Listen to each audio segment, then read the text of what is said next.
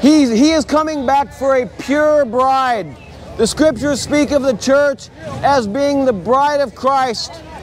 And Jesus is coming back for a pure bride who's kept her garments spotless and white.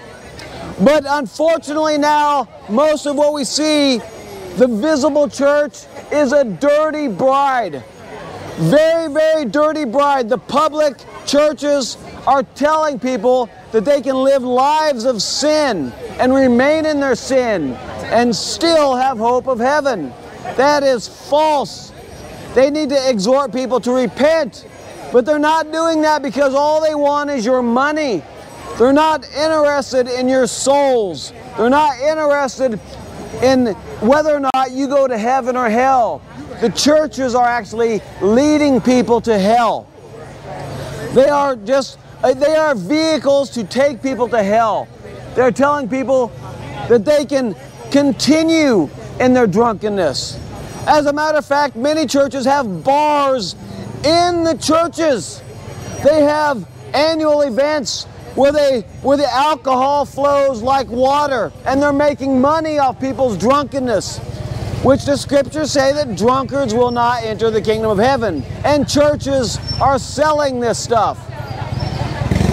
That is wicked.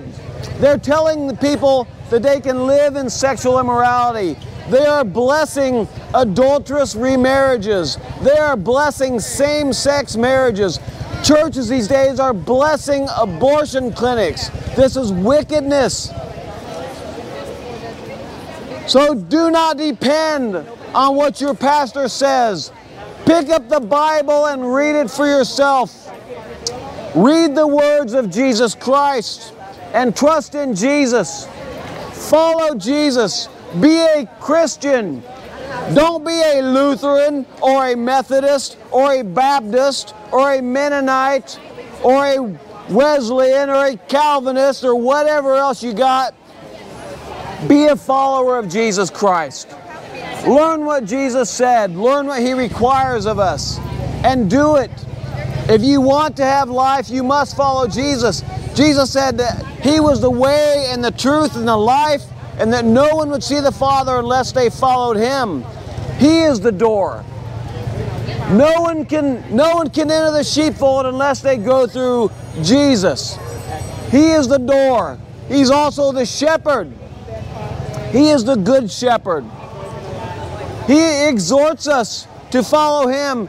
Don't follow the blind guides that are in many churches that are telling you that, yeah, you just come here week after week and give us your money and you don't have to change a thing. That's false.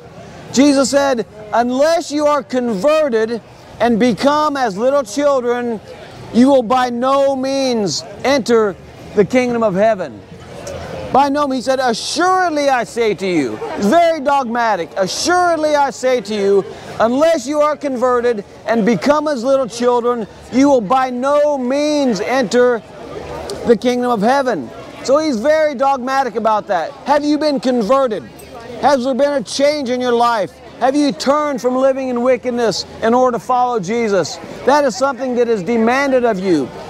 Jesus said, assuredly I say to you, unless you receive the kingdom of God as a little child, you will by no means enter it. Have you received the kingdom of God as a little child?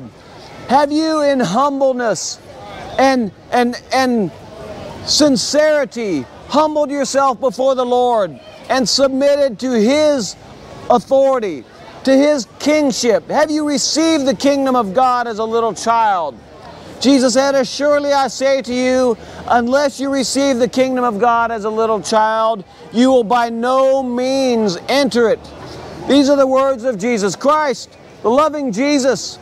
Many people think Jesus was a long-haired hippie who went around giving people hugs. It's not true. He went around calling people to repentance. He said, unless you repent, you will perish. Many people have this idea that God accepts them unconditionally. That is a lie from hell. God's Son said, unless you repent, you will perish. So it's repent or it's perish. And to repent is more than just to change your mind and believe that Jesus is the Son of God. To repent is associated with a change in life. It is to get a new life, to be a new creature in Christ. That is what it means to follow Jesus, to be regenerated, to be born again, to be washed of your sins in the blood of Jesus Christ.